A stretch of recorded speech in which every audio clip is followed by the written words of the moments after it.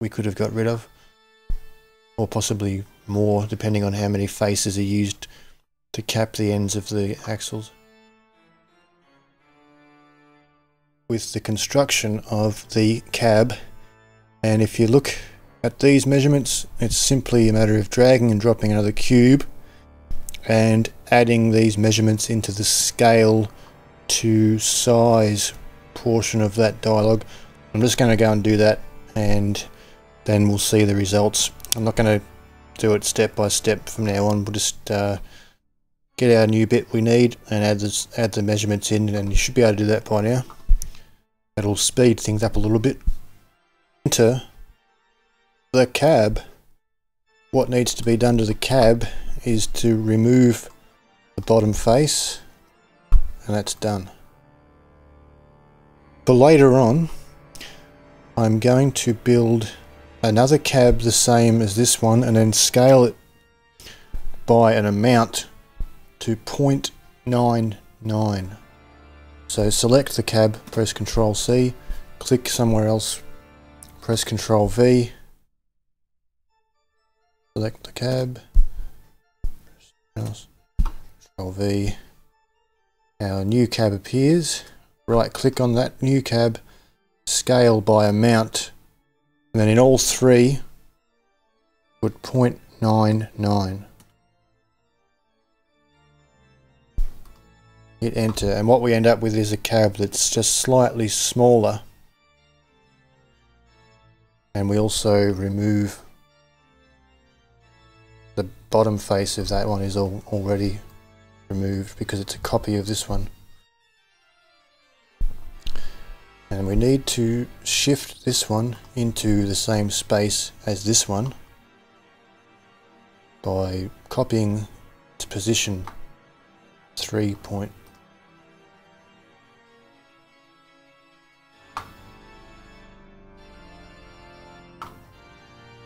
Actually, it'd be easier to 0, 0 than 0, 0, 0. The same with this one. 0, 0, 0. And what you'll find is the new cab should fit snugly inside the old one, and we're not going to really utilize this at the moment, but we'll find that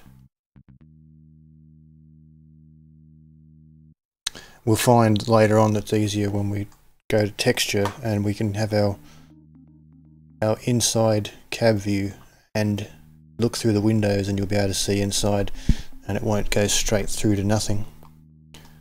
Just selecting the outside cab and selecting this one. I'm just going to scale it down a little bit more.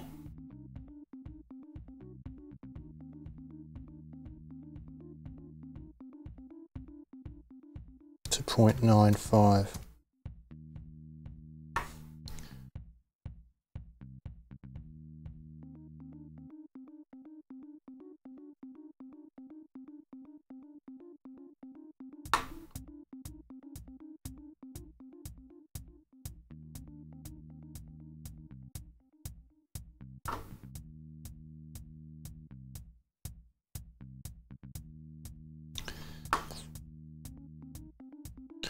Now with this interior cab, just going around and inverting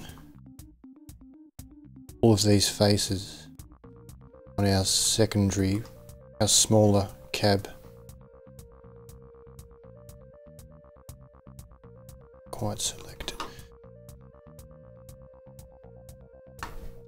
You can see on this side that now that face is appearing, whereas you couldn't see it before.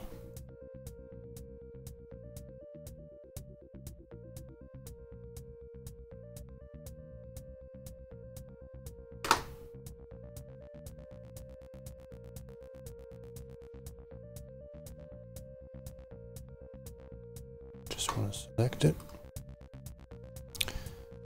and what we find is we have a nice interior to our cab.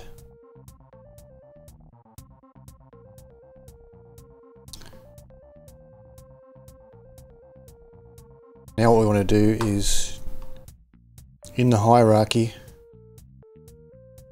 select first outer shell for the cab.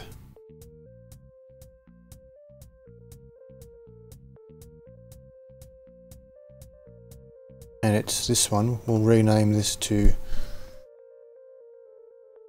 cab outer. And this one, cab interior, because we'll just need to keep an eye on them later on.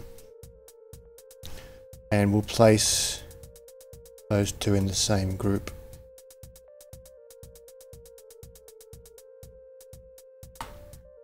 So that where one goes, the other will go. Quick word on the hierarchy. We have used it before to make the outhouse, and I described how it represents every object on the scene and every part of your model. And to start with, every time you add something to the scene, it's also added to the hierarchy as a child of the scene. Now, at the moment, we haven't really focused much on the hierarchy, and we haven't named everything, but I've just named these two things because I want to keep an eye on those. The other things are obvious, but we will go through and name everything, which is a requirement anyway before we export, but we'll get to that.